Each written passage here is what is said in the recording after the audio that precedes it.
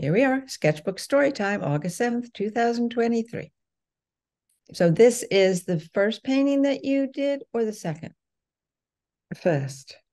I was searching for paintings that I felt, well, that I liked, basically, and I liked the colours. The colours are more vibrant, actually. The photo wasn't probably very good. And I thought, well, the exhibition that we went to see, Pierre Bonnard, The Colour of Memory, if there isn't something in that book, well, I don't know where I'm going to find it. So anyway, I found that one and liked it very much. And then I thought, well, maybe I'll find another of Pierre Bonnard and do that as well, because the instruction was to find two and see how the color balance differed.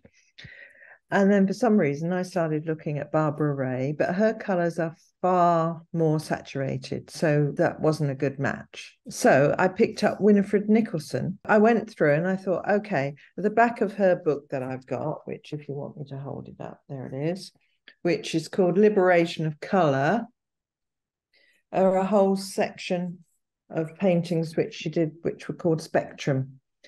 And so I picked that one out and thought, well, that's really similar colors to the Pierre Bonnard, but it's different. So that was the second one. So I worked, first of all, on the Bonnard, and that's the one that I did most of the work for. So if you get back to the Bonnard. And then I think it's important for me to say that because last week you were suggesting wedges of color, and that stuck in my mind, okay, because we were talking about color wheel and wedges and things, and I remembered this dinner plate.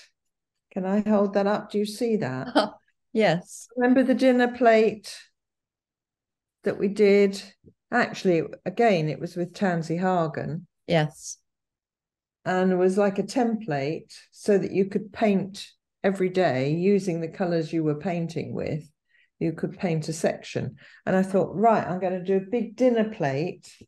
And I took this template and I took spare bits, just little bits of sketchbook paper that I had. And I cut lots of wedges. Can you see that? Yes. Yeah. Okay. And then I color mapped the painting laboriously onto these pieces of paper. Yeah. Just in the, but did do a little bit that if I thought there was just a tiny bit of the color, I just did a tiny little slither, etc., all the way through. Then, so I started off and just worked my way around the painting onto these. And then one of the slides you've got there in the sharing shows me with a pair of scissors. Because then I thought, well, if I'm going around the color wheel, all I wanted to explain was that I ended up with these bits of paper with bits of color on, but they weren't necessarily in the right order to match up for the color wheel. So then I started cutting these into smaller sections. So I ended up with lots and lots and lots of sections of colors. And I worked my way, took most of a day really working through the painting.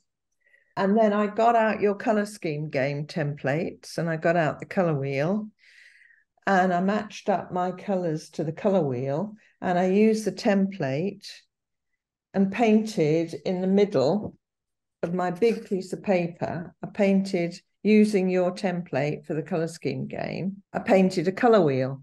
Excellent. With the colors that I'd been using, which were mainly Art Scribe, mainly those.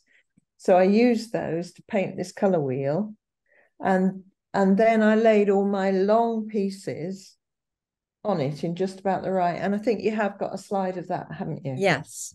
I laid them in just about the right position. Yeah, let me share for that. Yes, yes, there we are. Look. Oh, okay. Okay, can you see that these are these pieces of paper with their stripes on for their color, just laid on the color wheel that I had painted on there? Yeah, so the color wheel is painted on a piece of sketchbook paper, and there are loose bits of my color map laid on in what I thought were the right places. But so some of these are all on one piece. That's why it looked like crepe paper, because in this one, because they all started off like this. Yes. wedges, and some of them remained quite big pieces, but some I'd cut up. They all started like this, but then Right. when there was orange next to blue, and to put it on the color wheel, I needed to separate them. I cut them up, so I ended up with some with just one color, like the sort of violety Like ones. here. Yeah. But then this has two. It's great. And this has, yeah, and if you look at the greens, the yellow into the green, the next one along, that is one piece yeah. with Yeah, all those. from there all the way to there. Yes, yes, And this yes, is one piece, these three. yes, yes. And And this, then the blues, there's only two big oh, wedges. this one, That is one. and then Further that round. one, and then that one. Yeah, yeah. Because there's a cut there. Yes, yes, yes. Ah, it's great. So I went to bed because one needs to sleep, and thought, right, I know what I'm going to do, because I really wanted to see if those colours worked with the Winifred Nicholson. So I thought, I know what I'm going to do. I'm going to cut them off so they sort of fit up against the colour wheel that I've painted. And then I will still have little triangular bits of the colours I can use. Do you see what I mean? Yeah. So I cut them off. Yeah. And I think it was on Saturday maybe that I stuck them down where I thought they ought to go. And the idea was, yeah, I stuck those down. I hadn't done what's on the right. I didn't do. Okay. Yeah. Well, yeah. Yeah, I didn't position them. Okay, so I stuck them down, and I put them to sort of represent the proportions and the colours and the colour scheme. I don't know whether that was right, but I was really pleased with how it looked, because it's quite big. Look, it's quite big. Yeah. You see, it's quite big. And I just love looking at it. I just love looking at it. And when I was putting the colours on, I was testing them, just on this, but also on strips of paper. Okay. And I thought you did have a picture. It doesn't matter. I do. So I've made little mini colour maps and a spudgy one, which will end up as something. And that all ended up into that. That's great. So yesterday, which was Sunday, I thought, okay, I've got all these little bits, so we can go to the next colour map. So I'm sure you can see that all these little bits, these little pointy bits, are the tips that I cut off from the other one. Great. Yeah? Yeah. And I thought, well, the main difference, the subtle differences in the blues and things, but the main difference was all the neutral colours in the Nicholson one. Yeah. Which completely altered the balance of the picture. Yes. Really. Which shows there. Yeah. If you look, the Bonnard is on, as I'm looking at it, on the left, and the Nicholson is on the right. Okay. So yesterday and today, I painted a whole lot of neutrals that were sort of leaning towards their place in the colour wheel. And I did some yesterday, some today. And then I thought, right, okay, when I stick them down, I'm going to put the neutrals so they're sort of standing out a bit from the colour wheel. And that's what you can see there. That's laying the whole length of them onto, that's your colour wheel. Yeah. With the Nicholson one, I covered up the darkest blue.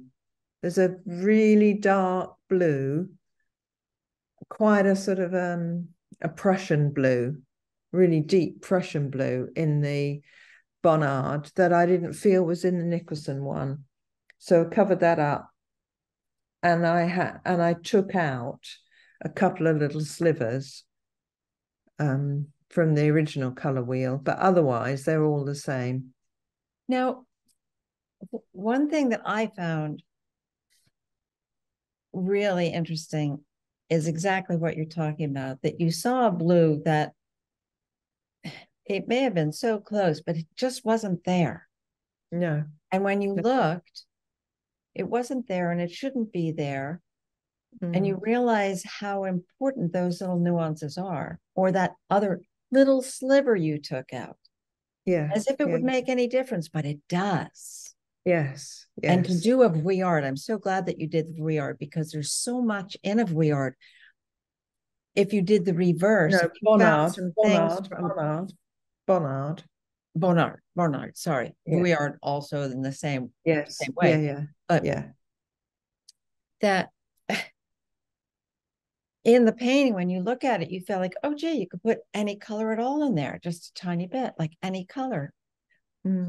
But even the tiniest bit of something that's a little too saturated, or a little too blue violet, or a little too ultramarine, just doesn't sit right.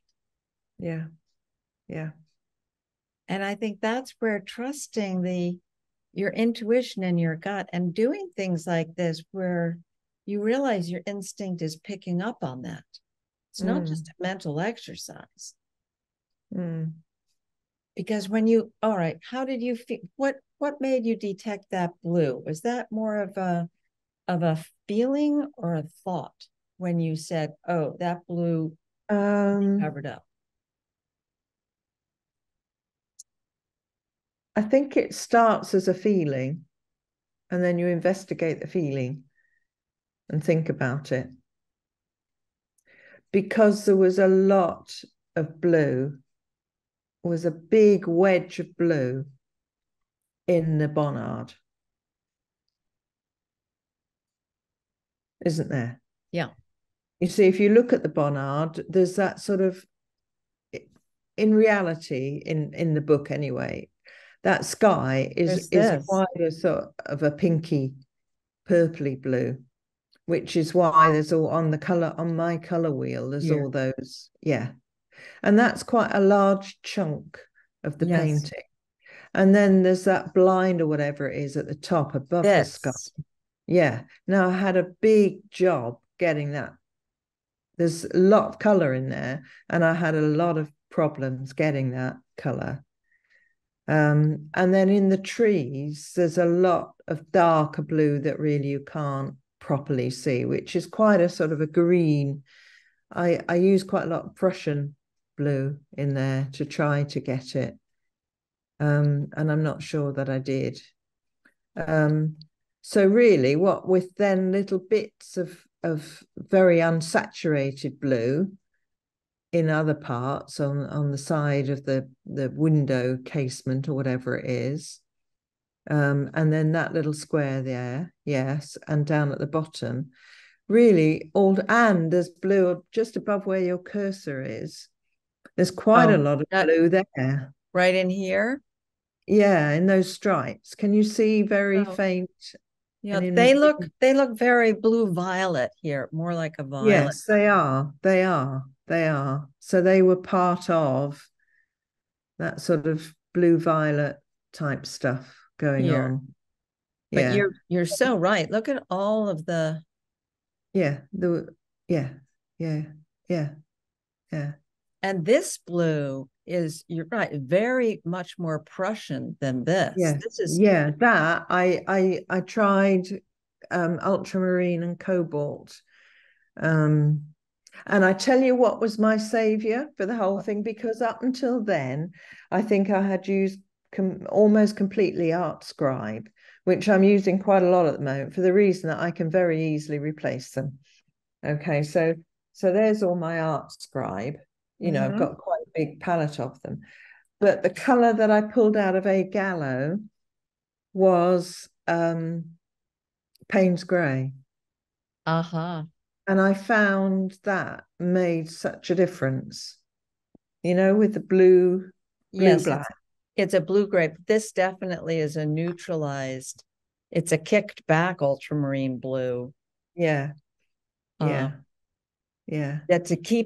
That to stay dark like that.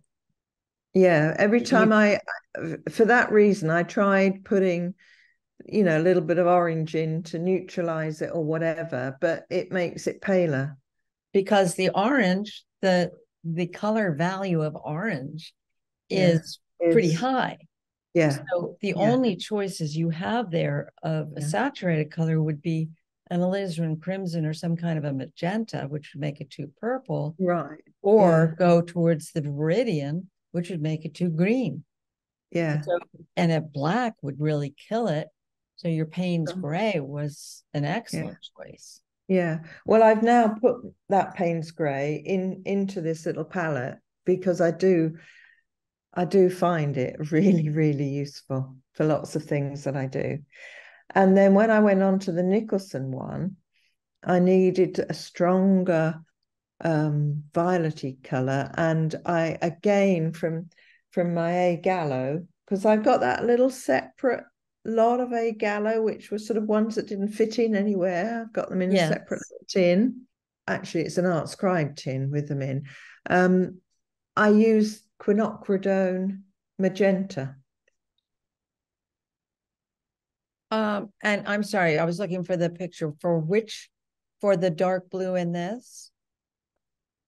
To get a purpley Uh, at the side between the pink and the blue, there is a sort of a purple in there. in there. Yeah. Yeah. And going off into the other. So I found I found the quinacridone magenta, which is an A Gallo color, gave me that, which I think if you look at the side at my color there, look, can you see? I'm sort of pointing to it, which doesn't sort of help. No. Right, take your cursor to Uh-huh. the right, Uh-huh. down, down, down, down, down. That. This. See that darker, Yes. which was not a color that's on the other color wheel. So that was added. So some of the really sort of greeny blue I took out of the Bonnard, and the magenta violet I put in Okay. to the. Yeah, there's none of You see, there is this nothing over as dark here. as that. No. And you've got all of this, which there's just Yeah. a touch in there, but you don't have this. No, that's the one I took out, and I Yeah. covered it up with a sort of a brighter blue. And then And you have, I reduced the percentage of, or the proportion, I should say, of the blues and the purples because there just wasn't so much color. And I did try to put in all those neutrals. so you have, whoops. So here, this is I in don't here. know that I got that really dark. I don't think I put that in. I didn't put that Well, in. right in there. Yeah, yeah. Near as. Yeah. Yeah, great choices for identical color schemes. I really wonder how to use that Interesting. term now. Yeah, yeah. Um, Different feel. And yet, isn't that what we feel when we walk into a room? There might be a pillow or a chair that just doesn't fit with the whole room. Doesn't mean that if you had paintings that were hanging, that it's not like they have to match at all. Mm, mm, But I find even though I don't hang paintings in my house because they match my furniture, there are mm. some paintings that detract from each other if you hang Mm. them in the same room. Yeah, yeah. And these two could easily hang in the same room. Mm, And I mm, find it has to do far more with color than it does with style or size, mm, it has to do with color. And it could be something as small as a little detail, like if you had something with the blue you took out, it would work because it would tie together with the others. But imagine if you had something with a lot of viridian and pure alizarin in it, mm, mm, and it could be gorgeous painting, mm, but it would affect these, and mm, these would affect that, and make mm, it kind of garish looking then. mm. And that's exactly what happens on a smaller scale within a painting. When someone matches the color of, say, a lawn chair. Well, people don't buy their lawn chairs to match the landscape, and the landscape changes from spring to summer to fall. But if you're trying to have a really fall feeling landscape, you may not want a hot pink plastic Adirondack chair in it. And yet, if that's what's in it, you have a right as an artist to change the color of things. And to make that, a turquoise Adirondack chair would look better than a hot pink one in an autumn scene, unless you put a lot of pink in your trees. Somehow it has to work together. Yeah. Well, I think that you did an unbelievable job on this. Well, it did teach me a lot. I'm not sure when we look at yours whether mine sort of really answers the challenge, but it really, really made me look, and it made me look at my colors, and yeah, it was fascinating. To be And honest, I love the result. I just love them. You did exactly what I would have done had I not decided that I wanted to make that template to be able to make examples of things more quickly. I find mine dreadfully boring. These, but it's easy to plop a color and it's easy to change a color. Yeah, I knew absolutely. if I did something like you did, it would take me 2-3 days to do. Yeah. And then I would have to edit it and put it all together to make sense of something. Yeah. So this is what I did so that I could, in the future, more easily move things around. Add these little circles and it took me 3 or 4 hours to figure out how to use Illustrator because I don't use that. I don't do that much. But what I wanted was for people to do exactly what you did, to work with paper so you could cut it and you could make it bigger and smaller and manipulate it and be able to take it away or add it. That's exactly what it was meant for. This was just I don't want to say quick and easy this time because it was, but the next time, if I did it the same way, I could adjust things quickly. And I did find this, for me, it was amazing, the little tweaking I did. When I would make this a different color because I could drop it in, I could easily, with an eyedropper. You have no idea how many different blues and nuances of blue with that eyedropper I did so that it rang true to this. So for me, in making this, and also the amount, okay, so the percentage, I would make this triangle and I could do it by just kind of my arrow pushing it down. Yeah. I adjusted that so many times because when I looked at this part and I looked at that part, I thought, no, not right. And it still certainly is not right. But it felt much less right when one of these was bigger or smaller. Yeah. I would look and say, well, like the yellow, I see this. Well, here was another thing. As I looked at this, I realized that this yellow, now what the real painting is, I don't recall. I'm just going by what I have. It's a postcard. This was very yellow-green. It doesn't look it so much here, but I had to add this, and there's far more yellow-green than there is of the yellow. Yes. Yeah. And the whole point of this is to explore it that much when you have to decide how much of something there is, not just identify the color, which again, that's really valid and regular old color mapping. But to look and see, then I saw, wow, there is some bright orange in there. And it's surrounded by something else, which makes it look more of a neutral. like it's surrounded by a little yellow green, which makes it look less orange. It neutralizes it because, as the Impressionists found, a lot of color mixing was happening 3 inches this side of the canvas, Yeah. because what we're dealing with is light reflecting. So it's mixing all those little dots, the pointillism and the impressionistic kind of blobs, mixes not on the canvas, but in front of the canvas, between the canvas and the viewer. And it also happens when you surround, like this, right close to the eye is surrounded by a more pure, a lighter value yellow, and maybe a more intense kind of yellow green, whereas this looks more neutralized. It's more of an Yeah. olivey green, but very light olivey green.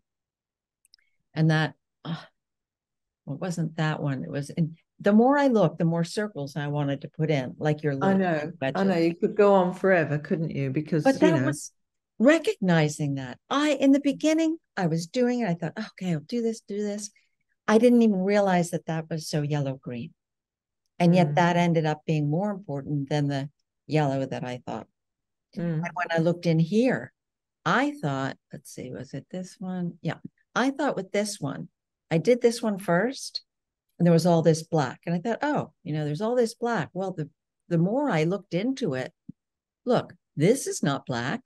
no. And a whole lot of this is Dark, not dark black. blue again, isn't it? It's that blue. It's a really dark blue that Mm, that's kind of speckled with other things.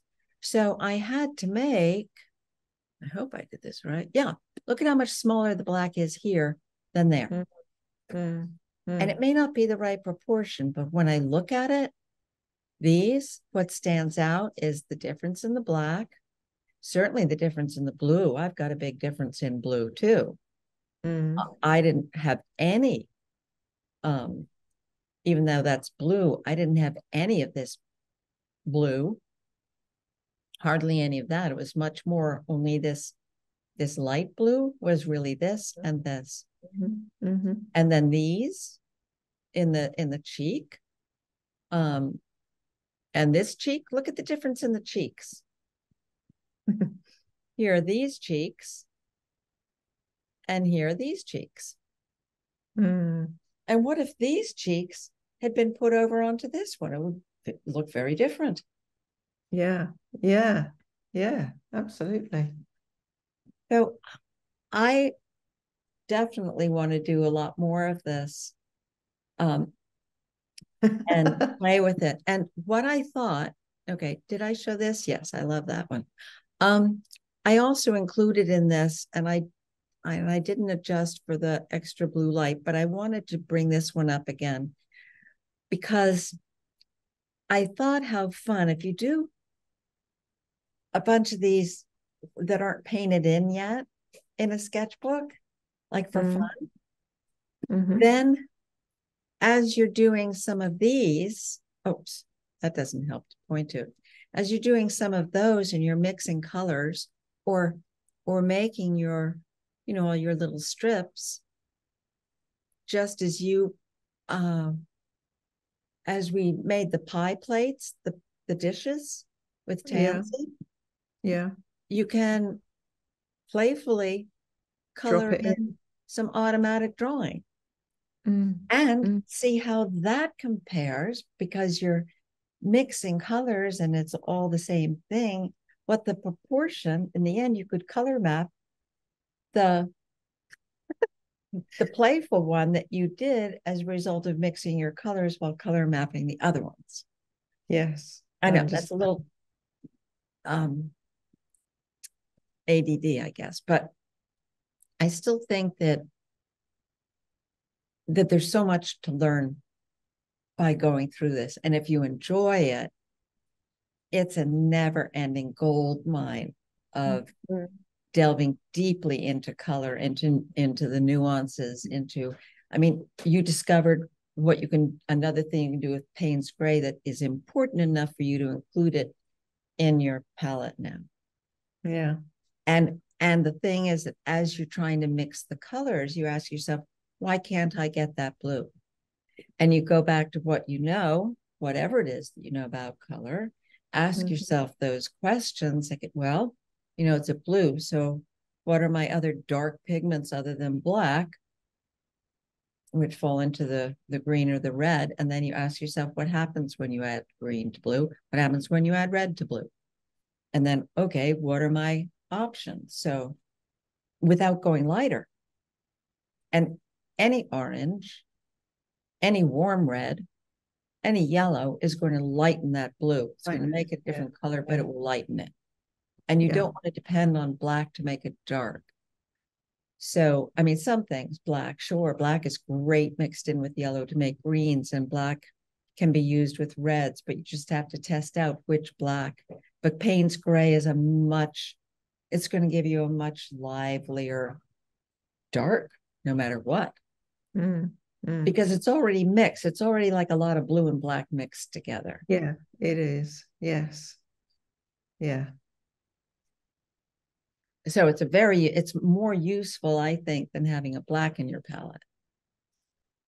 Yeah, I guess it behaves slightly differently. I've got a graphite in that palette, which is quite useful to use as a graphite. It is, but I don't think that it's quite as dark, is it? I don't think no, it's more of a gray. It's more of a gray. Yeah, and it's a warmer gray. So in light of looking at how yours are done, was it useful or not useful to just paint the pure colors in a color wheel? Maybe I took it out. Well, I didn't do that because I wasn't painting at all. No, but in me doing it. Oh, I think it was. I think it was very useful. Was it a sensible thing? Because my reasoning was that then that sort of located the colors in the painting, basically on the color wheel. And these are the colors. There are I think 3 or 4 other colors that aren't there, but that basically is the Art Scribe palette. I think that it's useful. Now you mix these purposefully for this. Yes. Painting. After I'd done the color mapping bit. Yeah. And I think it's useful for a couple of reasons. One is that you're going to put your yellow, your red, and your blue equidistant away from each other. And I do so that I can compare different color wheels. There was a time when I did different proportions, like it was mostly green, then I may have,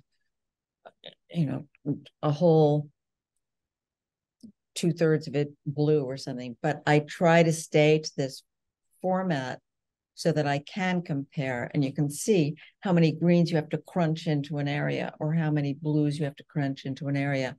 And then you can see like it's mostly, tons of blue greens. I just find it easier to keep to the format, which you did, and then place it in exactly the way you did. Like those blues were all scrunched together. Well, they have to be scrunched together because that's where they belong. And I've said all along, I can see I didn't make a very good job of the orange and the red orange. They look the same on the wheel. It's very hard. Those are the hardest to see differently. And that is why when you're taking extra pigments with you, why I bring 2 reds. I never bring 2 yellows. If I'm limited to 4, because there's very little difference in that is discernible in the oranges. And you can make a yellow orange of sorts with a cool yellow and a cadmium red light. Okay, so but what about the greens? Because if you look at those greens, they were all made with cadmium yellow light. Well, I don't use cadmium yellow light. The cadmiums will make a gray or green. So for my little tiny palettes, I use the that's when I would use the aureolin. which is very cool green. Okay, And but that's a cool yellow. that's a cool yellow. Or a Okay. lemon. I would use a lemon. Okay. Yeah. Um, you could use a cadmium light, but it still has cadmium leans toward red Yeah. more so. The You're going to reason I've used, sacrifice greens a yeah. little bit, but you can still get reasonable greens with a cool Yeah. yellow Okay. and Yeah. using the two blues. You can Yeah. get a really spring green with a phthalo blue and a cool Yeah. yellow. Yeah. And There isn't then a you can phthalo blue subdue though. it with your ultramarine really quickly. Yeah. So I don't need a warm yellow for my tiny, tiny palette. I like to Well, have both. I was If I trying can to have a use, gamboge and an aureolin, I will, but yeah. I'd rather have Yeah. the two reds where I get my full range of violets. Yes. And Yeah. and And I the get my two cadmium blues. red, which I can't live without. And then I get all my oranges too.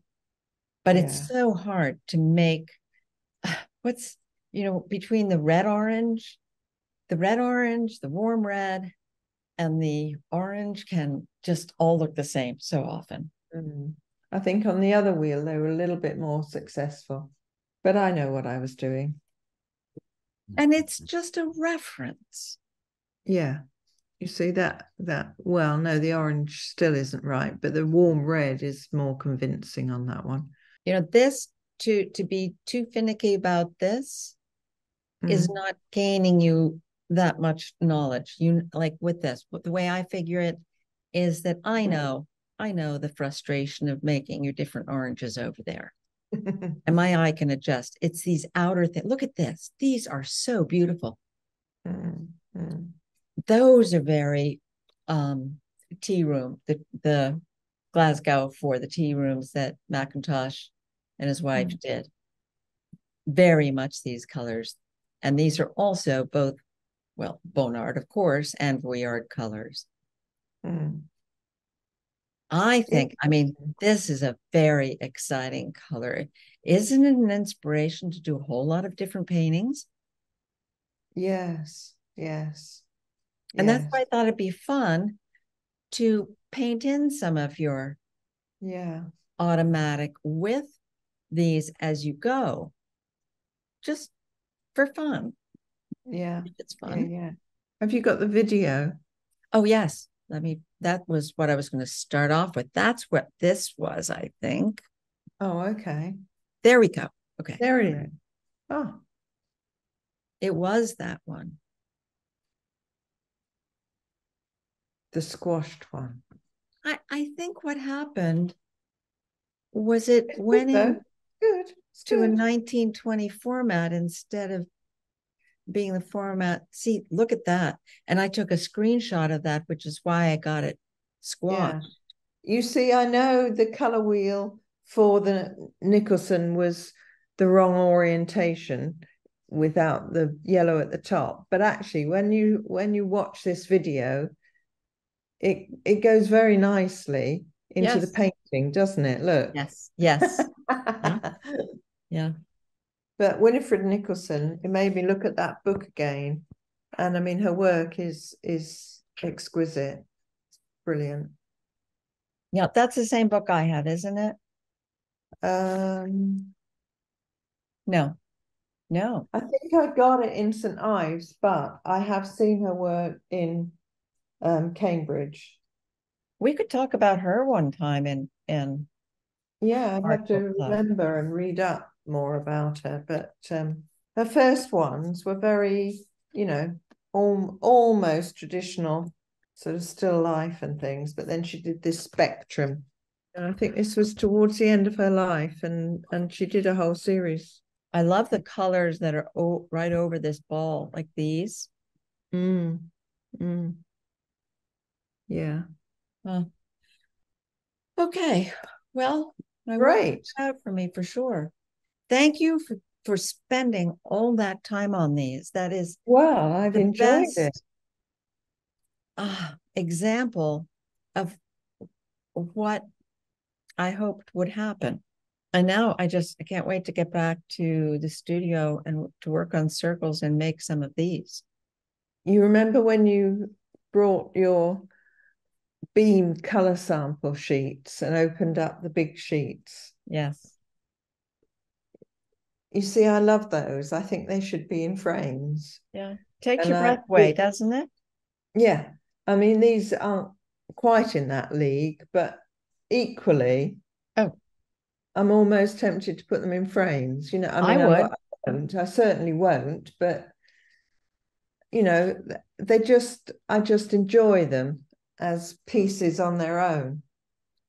You know what might be fun is to, and I think maybe you have one. There are frames that things can easily pop in and out of, and you have one Yeah, frame that you just pop something in that you like to see, and then you switch yeah, it out yeah, for something else. yeah, It's not yeah, a big deal to have it framed. It just is there, yeah, yeah, like the paintings that you have leaning against the glass of the yeah, staircase, where you get to yeah, see them all the time and yeah, reflect on them and yeah, learn from them. yeah. Yeah. Huh. Mm. So thank you for making me do that. You're welcome. Do you think you'll do another one? Yes, I do. But I have to say, I'm sort of up to my eyes in tansy as well at the moment. Oh, absolutely. Great. All right. Thank you very Lovely. much. See you soon. Talk Okay. to you soon. Take All right. care. All right. Bye bye. Bye.